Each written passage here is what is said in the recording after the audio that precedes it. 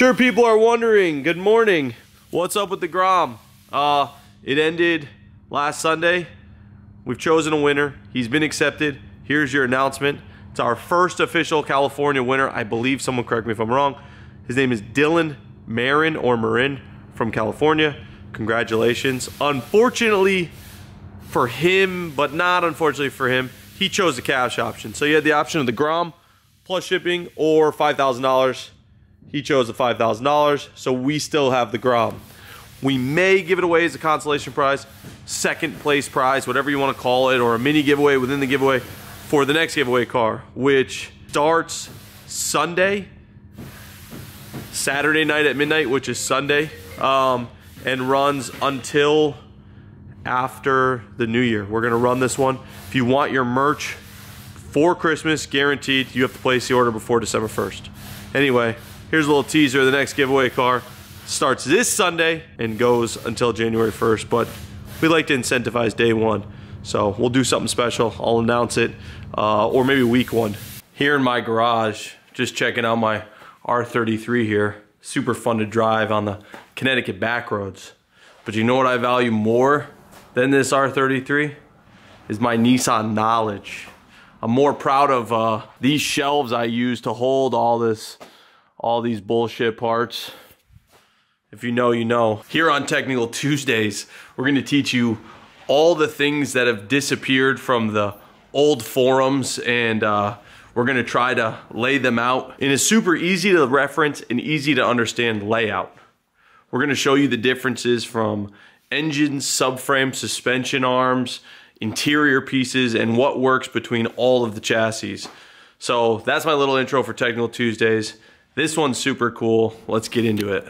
Good morning and welcome back to the channel. So just wanted to explain Technical Tuesday. It might not actually be on Tuesday. Luckily today, while we're filming this, it is Tuesday, but it might not go up on Tuesday. We've got a lot of very crazy interchangeability between all of the chassis, and I'd like to slowly pick away at the easy ones because I think this information is useful to everyone, and it's really difficult to find, especially with Skylines. Not talking shit, but the Australians are nowhere near as good at keeping records as old forum Americans. Is that safe to say, Josh?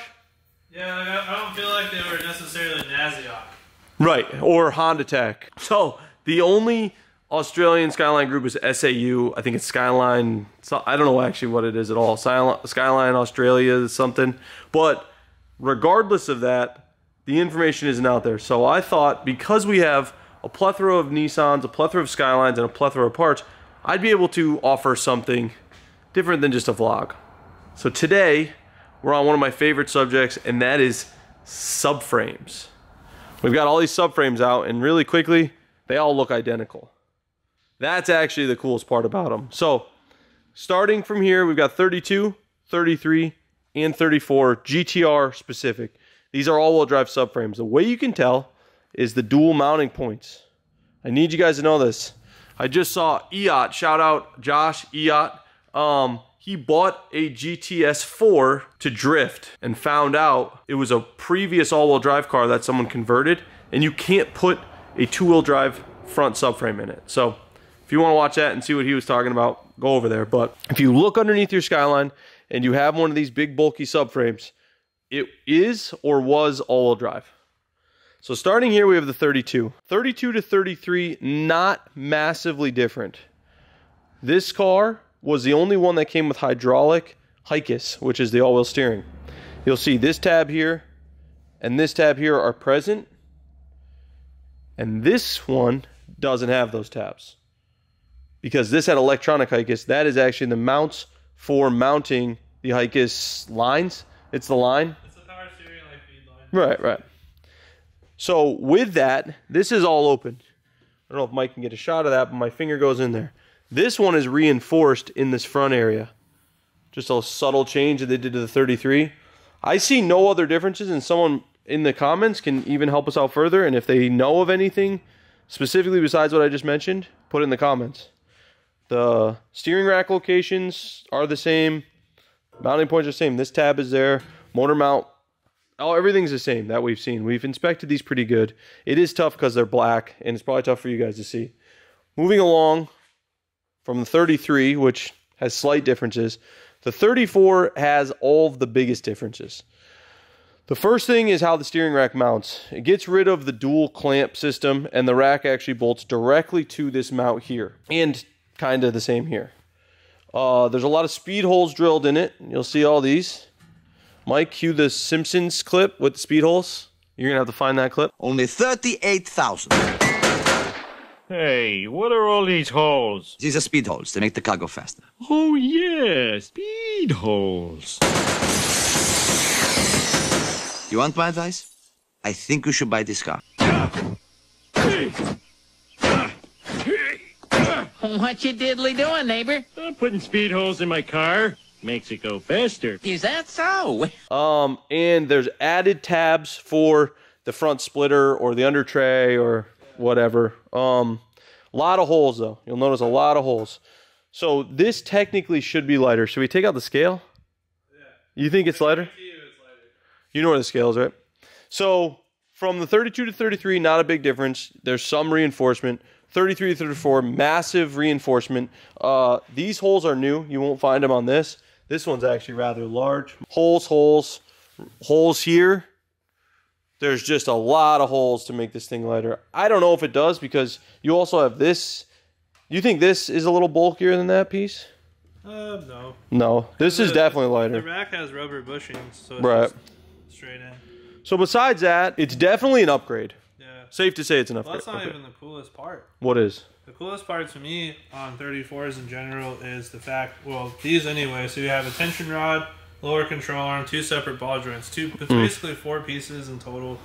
On this one, it's all 1 piece because your ball joint's pressing. Right. It's 1 aluminum arm. So I wouldn't say that's a subframe difference because to my knowledge, you can bolt all those arms into all these and vice versa. No, I just meant like with this. But that is huge. You can do an aluminum lower 1-piece control arm, which we will get into at a later date on Technical Tuesday in the control arm differences because the 33 is just literally an evolution of the 32 and 34. Yeah, like I can grab both pieces and look at them both. I know exactly what they look like. I can tell because of the casting stamp, but other than that, there's no difference. The differences are crazy. But I think the biggest thing here in the subframes is this power steering rack mount. I don't know why they did that. Maybe it felt better. Maybe it was more rigid. Maybe this could slip or do something weird because this is just tension. I like this better. Like this is most better. Cars are like this. This is better. It's more serviceable, right? Would you say that? Like when the engine's in here, this is a pain in the ass. Yeah. And it's just easier for maintenance. So you got the scale ready? So luckily I have this meat hook scale. So we hit 0. Crane scale. Go ahead. Throw the 32 one on there first. Where do you think the best place to grab it from is the rear subframe mount? Yeah. Right there. All right. Let's see. Let's see how accurate. What the fuck is this in? Kilograms. How do I change it? Oh, unit? Yeah. You gotta go to American. I had it. There we go. 37. So it was pretty accurate, our first one. So the 32 is 37 pounds. 37.16 pounds. I like this. For this one, we got 38.34. So it's a solid pound heavier. I don't know what the 0.34 is. 34 1/4 versus 34 1/8. Like it's, or I'm sorry, 37 1/8 versus 38 1/4. So not bad. All right, let's check the 34 one. And lastly, we have the 34 one, which is 37.32. So barely, I'm glad we used this instead. Yeah, it's barely heavier than the 32 one. Tons of reinforcement, but tons of lightning. So I think the reinforcement added the weight, and then drilling the holes took it back away. If you look up the 32, 33, 34 weights, that's why they call the 33 the boat. It's the heaviest by a very small amount. I want to say 20 pounds, but the 34 has so much more technology in it that they stole ounces from shit like this. These holes, this big hole on this underside, you've got all these, and we'll have Mike get shots of all those out on the table. So we're going to put these upside down and show you the difference from the underside, and that should conclude our subframe story. Our subframe. Yeah, this is some subframe shenanigans here. We love subframes, and we love OEM upgrades. It is there's nothing I like more than being able to take a 34 subframe, put it into 32. Now, we'll go over why that's difficult and what parts you need after we get this thing back on the table, but some would argue it's not worth it. Okay, so you'll notice from the backside all of the extra speed holes, and you could tell Nissan was like kind of fucking around. They drilled this one. They did the same thing on this. There's a couple extra holes in this one that I forget. I think they're on the other side. But then with this one, they reinforced these further. But they reinforced these, but they put a hole in it. And this must have to do with the different tension rod. Like being able to service it or something, slip it in there. So these are more solid, which obviously made it more rigid, made it heavier. And they made up that weight by taking huge holes. There's 4 here, 3 here. There's only 1 on each side there. They just punched holes everywhere. It's funny though, because if you dull your eyes away from the holes, and you figure 1989, 1999. Right, that's huge. And all they did was drill some fucking holes. Drill some holes and add some shit. So the craziest thing is they reinforced this on the 33, and then went back to the drawing board and was like, oh, we could just blast a bunch of holes in this because the 32 didn't even have the reinforcement. No. But I think things like... That's why they're all bent. Yeah, exactly. I think things like this are hugely beneficial in the 32. I think they make the 34 obviously better than it would be if you put a 32 subframe in a 34, but I think putting 34 parts and 33 parts in the 32 edge it out so much harder because 32 is already light. It's a little noodly. It's not the strongest chassis, but when you start doing things like this and fixing things like this, I think you get amazing results. Obviously, that's to be determined. In my car builds, my personal car builds, I'll be running a 33 subframe in my 32 because I don't have a spare 34 one, and I'll be running a 34 one in my 33 because I do have 1 spare. I don't have 2. Now, the subframe is not the hardest part to get. It's not the only piece you need. The important piece is the steering rack. If you don't have the steering rack, you can't do this. And I don't have 2 34 steering racks. Right. And I don't want to buy one. They're fucking expensive. But the cool part about that is, being that you already have the 33, the lines are the same for the 34 rack. Oh, okay. The difference is the steering sensor and obviously the mounting point. So tell me this, if I tried to put a 34 and a 32, would I need to get 33 or 34 lines? Yes. Okay, because the rack has a different size, or I need to do some weird steppage thing. They have little fins in it that are like a cooler in a Right. sense. Basically, we'll have to do a whole Technical Tuesday on control arms, and we'll have to do a whole, or maybe we'll have to do one on all the front suspension and all the rear, because the racks between 32 and 33 are the same except for that one fitting, right? Yeah. Pretty much. Yeah. And then the racks between 33 and 34 are very different, except that fitting is the same. So if that doesn't explain it, put it in the comments. If this helped you, put it in the comments. I'm hoping this can be, what's the word when you're like looking for something?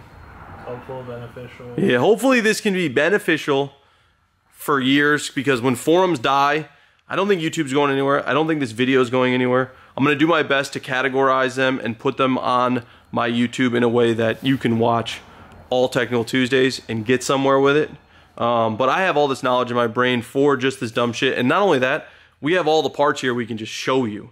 And I think that's huge. So with that being said, if you like Technical Tuesday, put it in the comments. If this helped you, or you plan on doing any of these upgrades to your Skyline, put it in the comments, because I love to hear it. And if you've done anything weirder than this, that's really what I want to hear, I'll be honest. Shit that we don't do. Without fucking bastardizing it. Yeah. If you do it by bolting it on, put it in the comments. That's a good point. If you had to cut, weld, or drill, we are uninterested. But if it's a bolt on with the right amount of parts, I'm super interested to hear. So the next one, we'll probably follow this up with the suspension, because we have all of that as well, and it's really easy to access and throw on the table.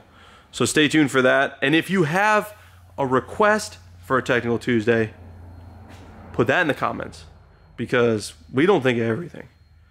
Anyway, that's it. Hope you liked our thing, and I hope you came to the same conclusion as me. The 34 is the best. Well, 34 part is the best, not the chassis. This part in this lineup, the 34 is the best. You got anything else to say? Not really. That's it. See ya.